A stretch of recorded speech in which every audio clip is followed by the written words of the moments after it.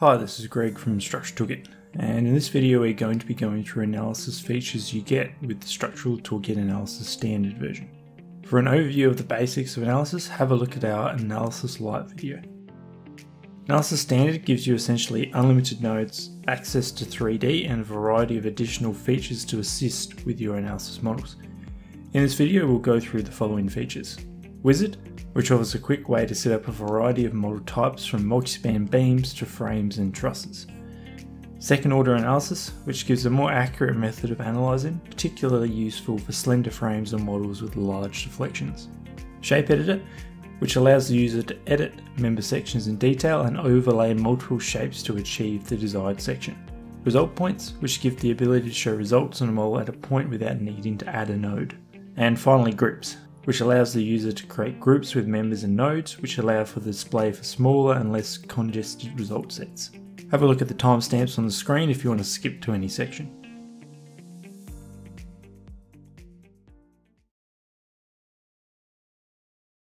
An extremely useful feature that comes with Analysis Standard is Wizard. This can be either accessed on the main desktop at the bottom left, or from the Document tab at the top. Opening up Wizard gives us an interface from which we can decide what kind of model we want to make. For this video we'll go through two examples, one of a multi-span propped cantilever and then a portal frame. So for the first example we technically could choose any of these top four, as it will bring up the same input screen just with some already filled out values for the original case chosen, which we will see shortly. In this case I'll just pick the third one as that is close to what we're going to be doing. So in the beam wizard, we input each of our spans as a row in the table. To the right we can designate either the left or right span to be a cantilever. Down below we can specify the member size, giving us options for either timber or steel. And finally we get an option to include a wind case in the default loads that will be on the beam. For our propped beam we'll set the cantilever to be on the left, with a span of 1 meter. We'll have a second span be 3 meters. Note that a quick way to enter one span after another is to either press enter or tab like I'm doing. We'll then do another span of 2 meters and then a final span of 1.5 meters. For our beam we'll pick a 200 PFC. We'll also put the wind case on and leave the serviceability to ultimate ratio as 0.68. This will be used as a combination case to show wind deflection under serviceability loads. We'll then click OK. Toolkit will then generate the spans as we specified and then give us a set of default UDLs and point loads in each span for each load case, as we can see by turning them all on. What we can then do is delete and edit the loads as we need, or even add more through the load definitions menu. This could range from simply altering the number in the box, or turning a point load into a reaction from an already existing beam design using this button here. The combinations generated will reflect the standard loading combinations that are likely relevant, and also include a wind serviceability combination that can be used for deflection. The second wizard type we'll look at is the portal wizard. So we'll go back to the desktop, open up wizard. For example, we'll just create a simple haunch portal frame, but as with the beam wizard we can start with any of the portal options here to reach that option. It just affects the default starting inputs. So if we open the portal haunch frame, we get an interface that's a bit more in depth than the beam wizard, as there's a lot more going on with the frame. Some of the options are grayed out as they aren't relevant to the type of portal we are doing. To switch between types we can use the options down the bottom right. And you can see that different options are appearing, some are grayed out, some aren't, but for us we'll just keep it with the standard. So firstly, the geometry gives us a few parameters to work with. We can change the span and eave height of the portal. Then we can have the ridge be based on either a height or a pitch input by setting the pitch option off or on. We can have a recessed column base, which will lower the bottom nodes of the frame below the 0 coordinate of the y-axis, effectively making your portal column a bit longer. The outside dimensions tick box will have the geometry of the frame's height and span be based on the external sides of the member rather than center to center. Further below we can specify the haunch length, and at the bottom we can specify spacing of adjacent bays along with purling continuity. This will be used for the loads that are defaulted onto the frame. Next are the member sections for each aspect of the frame, being the column, rafter and haunch. This function is the same as the beam we chose for the other wizard, so we'll just leave it as the default. Finally, we have the loads, which gives us a few inputs for dead loads and also an option to ask for wind loads. This option, if ticked, will bring up a secondary interface that deals with all the wind load cases typically used for a portal frame. To demonstrate this, we'll leave it on. To proceed to the next interface, we'll click OK. In this interface, we get several inputs ranging from pressure values and external and internal coefficients for wind. The first thing we need to decide is which direction of wind is acting on the left side of our portal frame, being direction 1, which we can see on the image below. For our example, we'll pick west. This will then arrange the direction pressure inputs accordingly. We can then input our wind pressures and ratio from our wind analysis, which can be calculated from the wind loads module on the desktop. Next is the external coefficients for directions 3 and 4, which can be manually input or automatically calculated based on the number of spans and which portal bay within those spans is being used in the model. This is where those adjacent bay distances that we input in the first interface come into play. So for example, if we have 5 spans and we want to use the third internal bay, we'll have them set as 5 and 3. You'll notice that the values in the input boxes have now been automatically calculated to reflect that chosen bay's portal. Should note that the directions 1 and 2 coefficients are calculated automatically based on geometry of the model that we put in the first interface, and we'll see that as UDLs on the model when we get to the actual analysis. Finally, we can edit the internal coefficients as needed. In this case, I'll just leave them as default. Once done, we can click OK. As the load area on our frame is greater than 200 meters squared, Note 1 from table 3.2 from 1170.1 comes into play and will ask us if we want to apply the 0.25 kPa load on only the center portion of the rafter. We'll click yes in this case.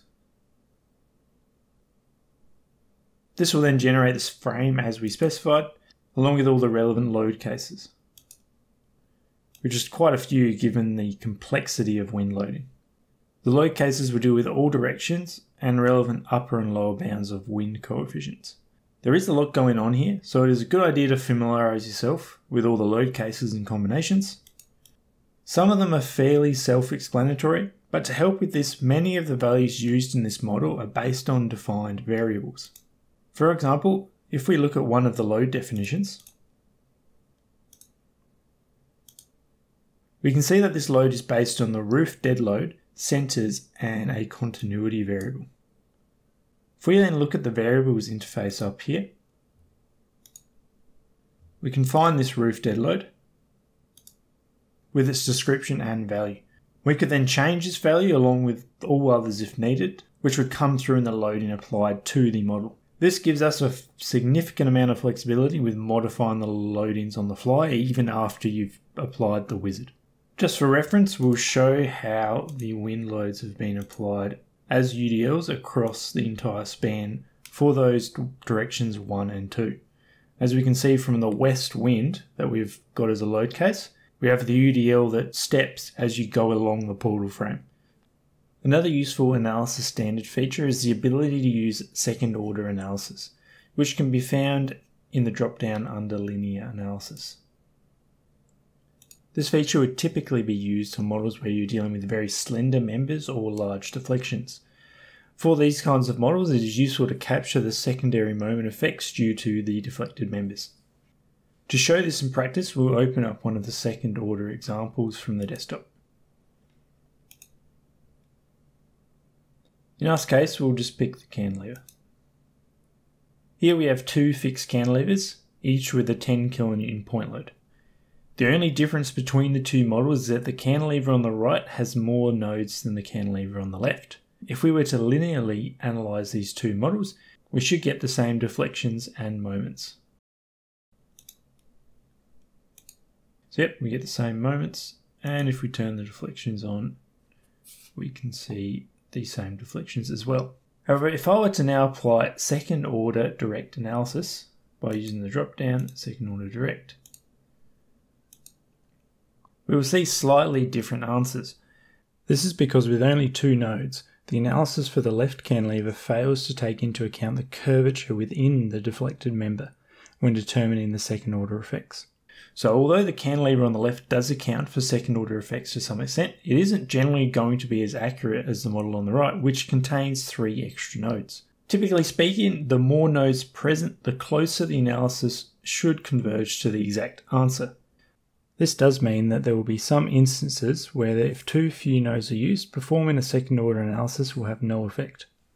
Another way to customize how the second order analysis is performed is through the advanced options, which can be found in the advanced part of the dropdown. In here we can set a number of max iterations performed as the analysis tries to converge on the answer, and we can also set the analysis as a stepped second order, which will gradually add the 10 kN load on our modules as the deflections are calculated. If needed, these can also be applied in unison. To show this in practice, we'll have 10 steps with 10 max iterations each. And we'll go analyze.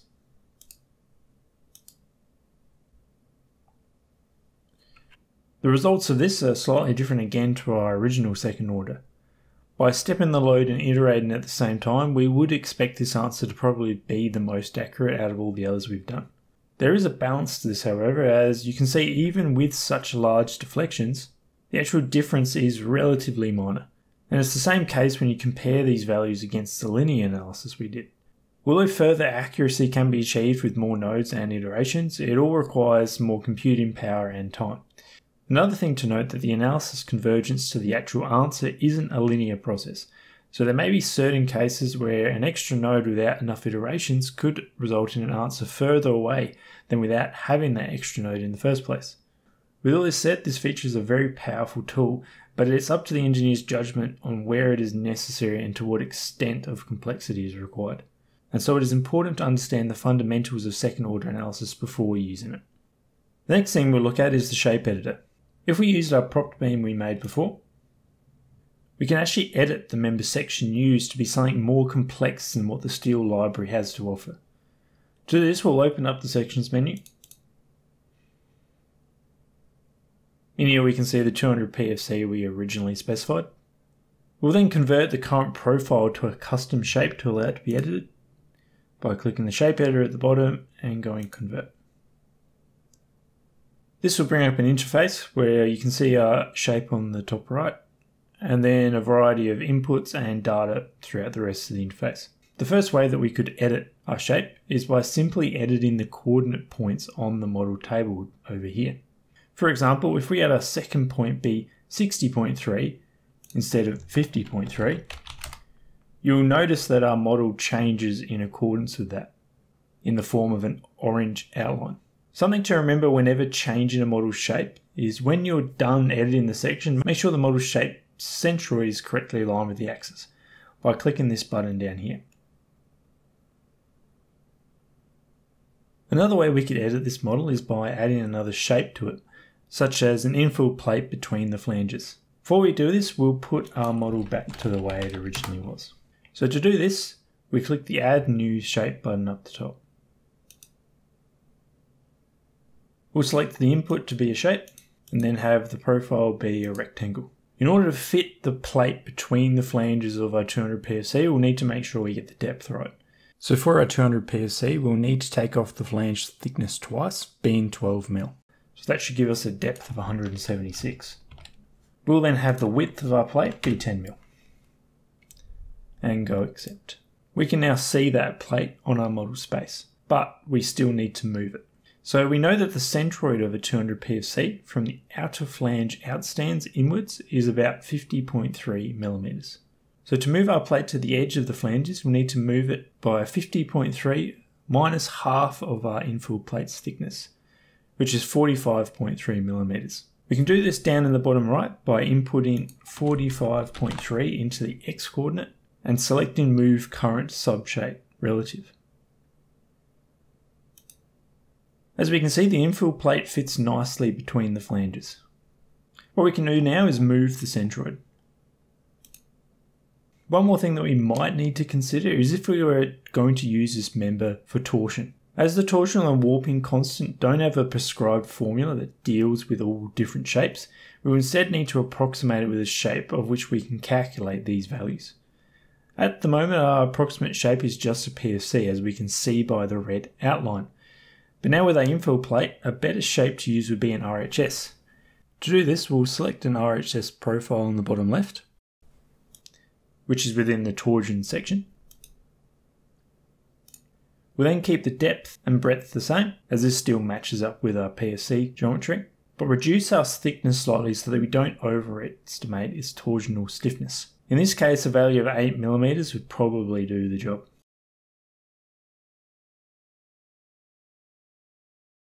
With that done, we can click apply and it will now be reflected on our model.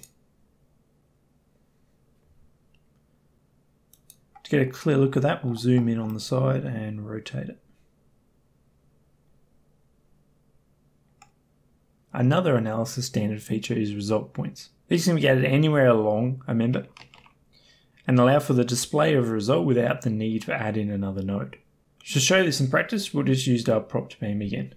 Just so that things are a bit clearer, I'll turn off all the load cases that we've been looking at. So to add a result point in, we can click on a member, right click it, member selection, result points, and go edit. In here we can add a result point on the member as a percentage location from one end or as a distance, which we can see through this drop down here. The point itself can be visually displayed on multiple sides using these checkboxes. Do note that this doesn't affect any of the values in any way. As a whole, this interface functions in a very similar way to most other analysis interfaces.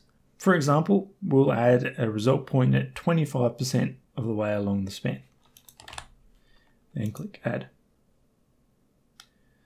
We can see now that we've got a result point down here.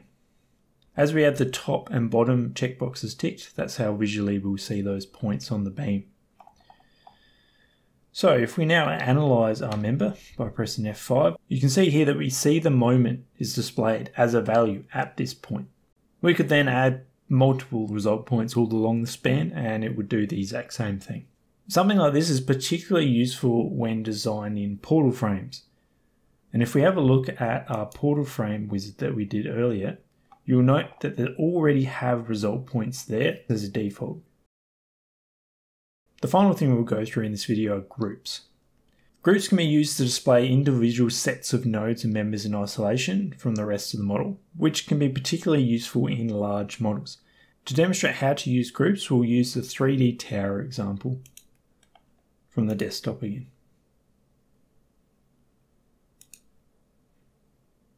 So to create a group, we have two options. The first and probably the easiest option is to highlight the nodes and members you want in that group so that they are all purple. Then right click, select groups and add from selection.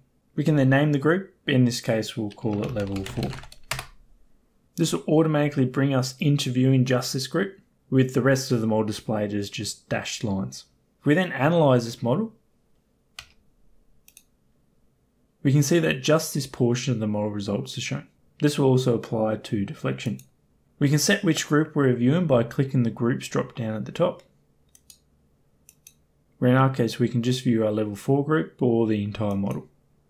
Another way to make a group is by clicking the groups button. And then within this menu we can find the members that we want, highlight all of them, and by clicking new. These groups can also be used as part of print views, but we'll go through this in another video. That about covers the main additional features that come with Analysis Standard. Although Analysis Lite does already have a lot to offer, if you're looking for more customizability or want to create bigger models, then Analysis Standard is a must-have. Feel free to check out our website and our other videos for more tutorials and help with using this software. If you have any questions, please contact our support team via email or by calling us. Thanks for watching.